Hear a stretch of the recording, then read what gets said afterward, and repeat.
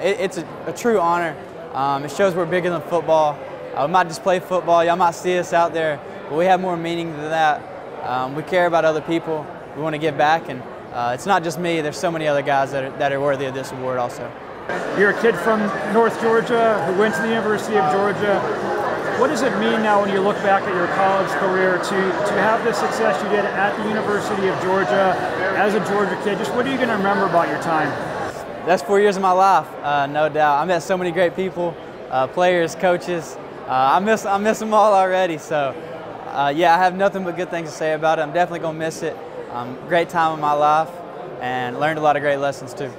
Going forward, obviously, you've got some big things ahead getting ready for the NFL. Tell me just a little bit about your preparation and how maybe the next couple of months is going to look for you. Yeah, so I've just been training in Pensacola right now at EXO. So I've been doing that the past couple of months, get ready for the combine, then go to my pro day, and then kind of ride it out from there and until the draft. So super excited, been getting after it. You'll always be a Georgia Bulldog. Looking ahead, what do you think next year? Is it are they going to just carry up that success that you guys? They're going to keep it going. As long as they got those players there, Coach Smart there, all those other great coaches, they're going to be winners. So I'm going to be watching those guys, supporting them for sure. And one final question: Claude Felton is retiring. Just your thoughts on him? I know you were only there for a couple of years, but he's obviously a legend. Your thoughts on Claude? He was awesome. They made it so easy.